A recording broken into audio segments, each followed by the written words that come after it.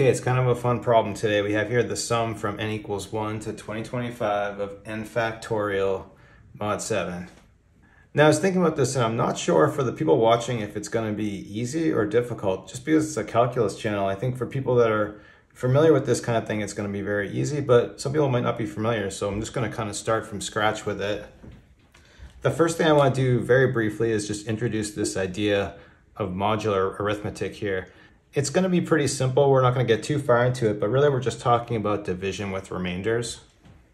So maybe I could show it with some kind of example. Like if we have 9 mod 7, you divide 7 into 9, it just divides once, but you get a remainder of 2. So we say it's congruent. This is going to be congruent to 2. And if you had something like 35 mod 7, this is just going to be 0 because 7 divides into 35. So we get no remainder here. And so for the solution, we don't really care how many times it divides into this for this kind of problem. We just want to know really what the remainder is.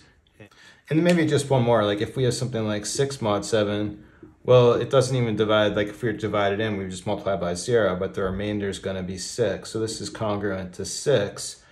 But in mod 7, we could write this another way. We could also write this as -1.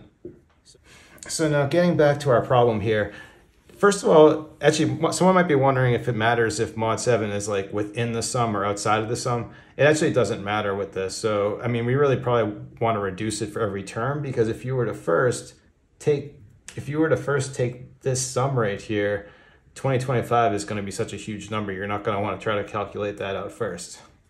And that does bring up something interesting with factorials. We can start to just look at some of the bigger terms at first. So like, let's just say, pretend n is 7, just for one of, I mean, that's going to be one of these terms.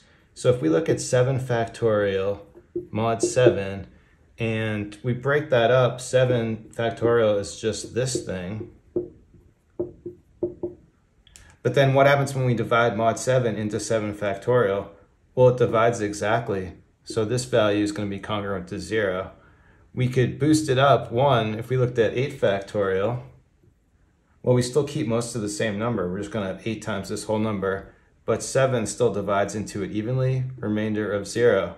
We can keep going, 9, 10, all the way to 2025. So really, the joke of it is the 2025 really doesn't matter very much, or it doesn't matter at all.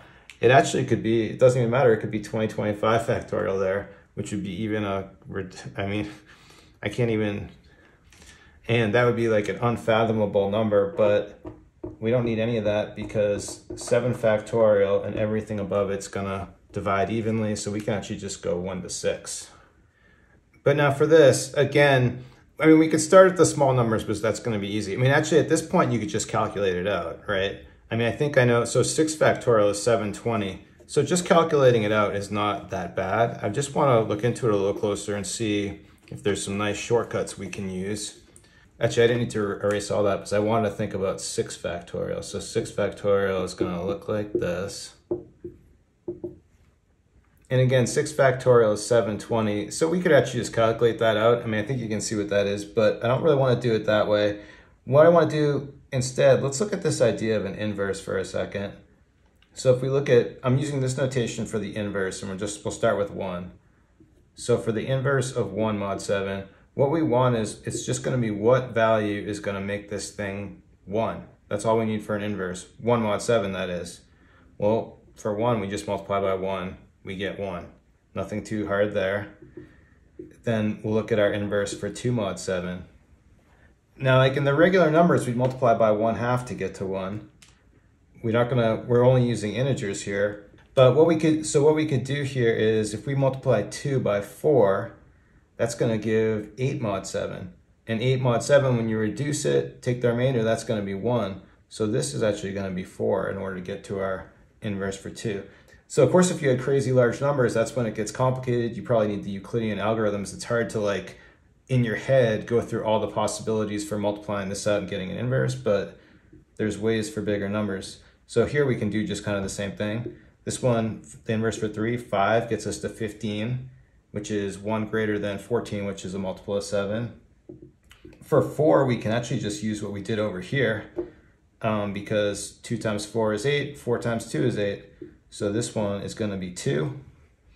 Same thing here, we can use this one for 5. 5 times 3 is 15 again. And for our 6 inverse, this one's kind of interesting because like we did before, we can look at 6 as minus 1 mod 7. But then, of course, we know minus 1 times minus 1 gives us a 1. So this inverse over here, I could write this as minus 1, but to keep it all reduced like this and be consistent, let's write this as a 6. But then if we just go down this right column here and we just multiply everything together, what this is, it's in a different order, but this is just 6 factorial. To make it clear, I can group this in a certain way. We'll use this 1 here. Then let's go 4 here, but I'm going to group it with the 2 because those are inverses. So we'll do 4 times 2 here because in mod 7, that's just 1. And then next we can take the 5 and the 3, group those together, and those, because those are inverses, that's going to be 1 as well. And then the only number that we didn't use yet is this 6.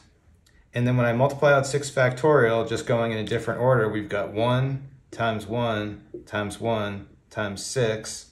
Get rid of this, so our value for 6 factorial mod 7 is just 6. But this trick has a name. This is actually Wilson's theorem. It works every time when that number is a prime. So it says, well, it doesn't actually quite say this, but as part of it, it tells us when we have p minus 1 factorial mod p, this is going to be congruent to just p minus 1, or it's congruent to minus 1, right? Because this is minus 1 mod p when this thing is a prime. But the theorem's usually stated the other way, stating that when you have this, then p is a prime. But it also works the other way to say when we have this situation and p is a prime, we can do what we just did here. So instead of doing this all out, just knowing the theorem, you would just go immediately and say, this thing is going to be 6 or minus 1. But along with this, we can get another value just as easily. Instead of looking at 6 factorial, we could look at 5 factorial and just do basically the same thing we just did. Write out 5 factorial like this, out of order. 1 times 2 times 4, and then 5 times 3, just leaving off the 6. And then what happens, again, because they're inverses, this is 1, this is 1. We end up with 1 times 1 times 1. And so the whole thing's just 1.